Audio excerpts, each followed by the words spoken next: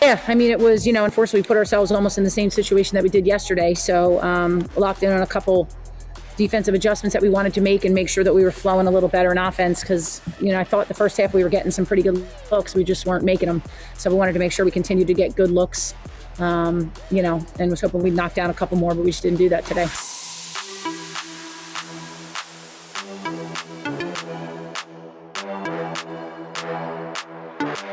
I think we know what we're capable of. It's like you said, it's figuring out the magic button to make us do that every single day and every single time, and we haven't found that magic button yet.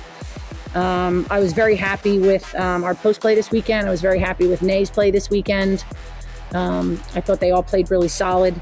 You know, when we can keep Rafi and Vic on the floor, we're obviously a better team.